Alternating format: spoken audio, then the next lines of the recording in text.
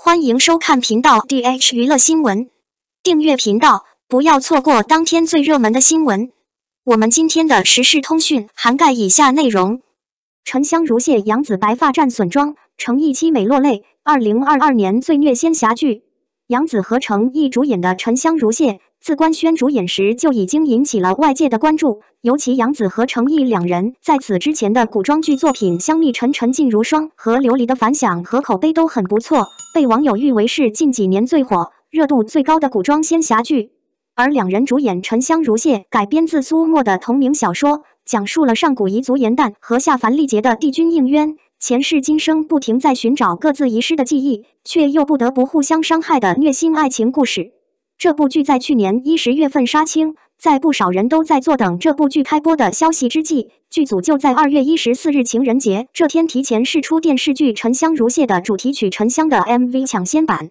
张杰和张靓颖堪称是古装剧的 OST 之王，演唱过不少脍炙人口的当红影视歌曲，比如说张杰在电视剧《三生三世十里桃花》主题曲《三生三世》，比如说张靓颖曾演唱过电视剧《有匪》的主题曲《无华》，而这次两人携手演唱《沉香如屑》的主题曲《沉香》一上线就获得不少网友的大赞，好有意境。沉香柔肠万千的悲情曲调，再加上古风满满超有意境的歌词，让人瞬间坠入两人携手编制的故事当中。比如说颜旦和唐周的虐心虐情，比如说于墨对颜旦不求回报的守护。看到杨紫的白发战损妆，还有成毅凄美落泪这一幕，看得不少网友的心隔着屏幕都感觉揪在了一块。而杨紫神仙落泪一幕，更是被不少网友大赞她演技出众，眼神里满满都是戏，透出的浓浓绝望让人看着都觉得心疼。剧组释出主题曲抢先版《沉香》后，不少网友更加期待《沉香如屑》能早日上线。已经《沉香》这首歌曲把颜旦和应渊之间的剜心别离和爱恨情仇都诠释得非常好，百年之约，三世之情，每一句的叹息与坚守，尽诉无限缠绵情意。在《沉香》抢先版 MV 最后一幕里，颜旦眺望着远方的落日，看着面前浑身散发着淡淡金光的应渊，恍惚念到了一句真没想到，你我还有今日，这个梦简直太美好了，也让网友纷纷猜测，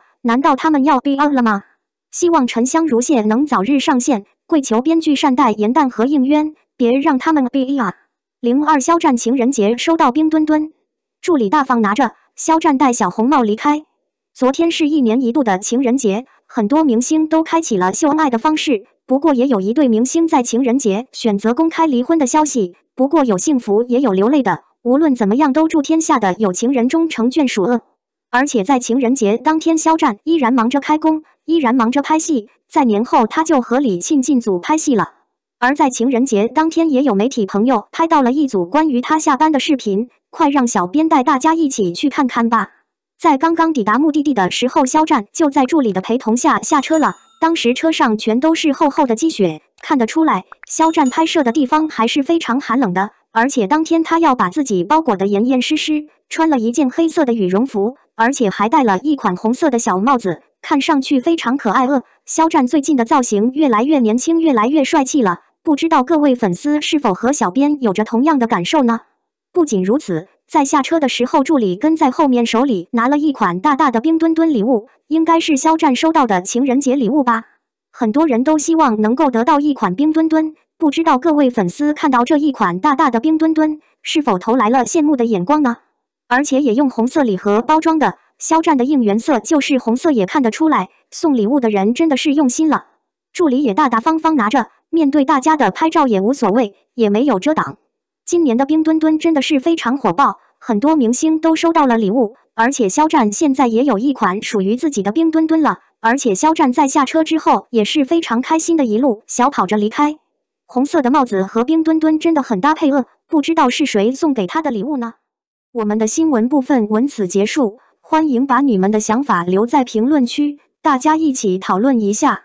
欢迎，也别忘了帮我点个赞加关注，谢谢大家。